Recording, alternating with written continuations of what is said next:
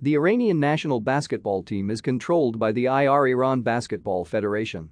Overall, the team won 3 out of the last 5 FIBA Asia Championship tournaments. The Iranian national team has had limited success on the international stage, with the most international experience being that of their 1948 Summer Olympics qualification, although they did not manage to make it past the group stage.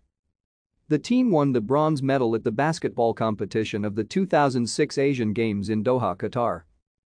Placed in the dreaded group of death alongside China, the Philippines, and Jordan, the Iranians won all 3 group matches to make it to the next round. In the quarterfinals, Iran went 2-1 to make it to semi-finals, following victories over Chinese Taipei and Qatar, and then routed Kazakhstan 75-62 in the semi-finals. The Iranians then beat Lebanon 74-69, with Hamed Haddadi scoring 31 points.